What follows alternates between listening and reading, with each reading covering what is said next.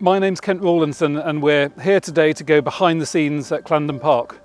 As you might have gathered, over the last couple of months we've started talking about how we're going to be bringing Clandon Park back to life, sharing the stories of how a wonderful house like this was made.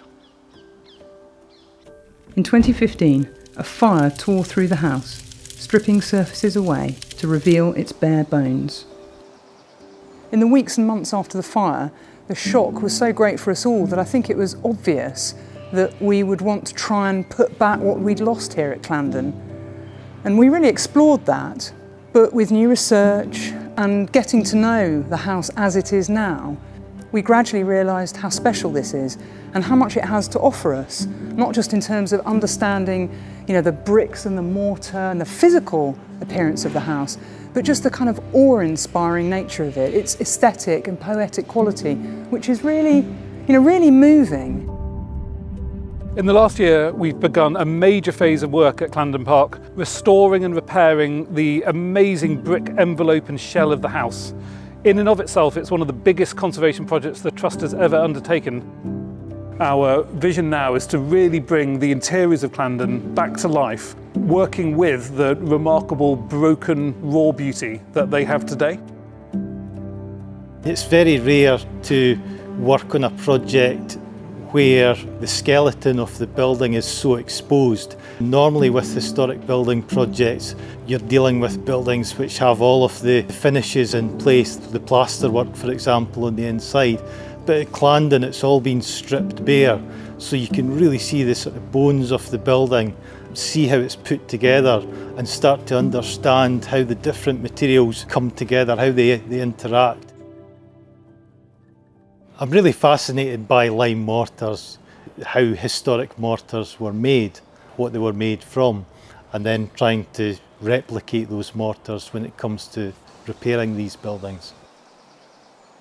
I think most people come to Clandon, they see the brickwork, they see the stonework, but they maybe don't think so much about the mortar. And the mortar's really a kind of critical part of that whole construction process. We could be building walls, we could be repointing, we're using traditional materials, we're using lime mortars. All of these things come into part of the work that we do. There's also some geometry and setting out to be done as well.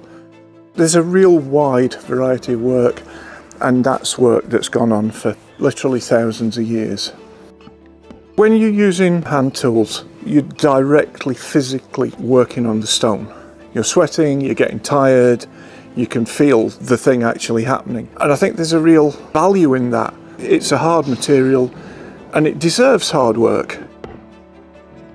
What we're essentially doing is looking at the existing condition due to age, but also its condition due to the impact of the fire itself. We can kind of then work out what we need to do in relation to the repairs. So if the stone is in good condition, we're going to leave it.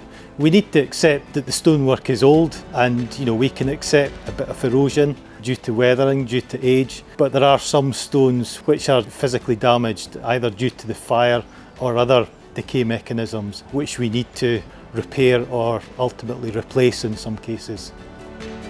We've pointed some of the gauged arches which had very deep eroded joints. That's a very, very time-consuming job and a lot of careful, clean, detailed work. We've also had to take out individual brickworks and then stitch back in with new bricks, making sure we were bonding in properly. And then moving on, we went up to the top where there was serious cracking and problems where actually the brickwork had to be dismantled, not just repaired in situ. We always learn so much from other trades when we work alongside them, and we've got a very good way of working together, and I find that really wonderful. I feel very proud and privileged to be able to work on buildings like Clandon, and I just want to give it some TLC really and try and add to the whole way the building's grown over the years. It wouldn't have been so special for me to come and work on this building as a fully complete building. It's such an unusual thing. It's another stage in Clandon's kind of life. When you're repairing this stone, you're always trying to repair it back to the original section and the original detail.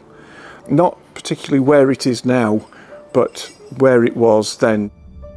the trade that's been for thousands of years.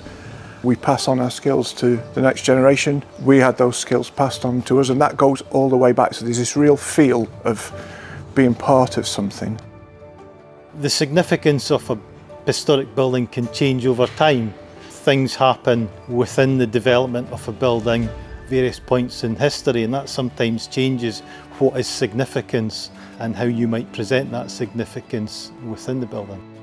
I really hope that in the future people can come to Clandon and enjoy and understand the building, perhaps in ways that it wasn't possible to understand before the project. We hope you enjoyed your tour behind the scenes at Clandon Park today. Thanks to your support, we can care for special places like this for current and future generations. If you'd like to learn more about the Clandon Park project, please go to our website, which is filled with stories about what's happening here.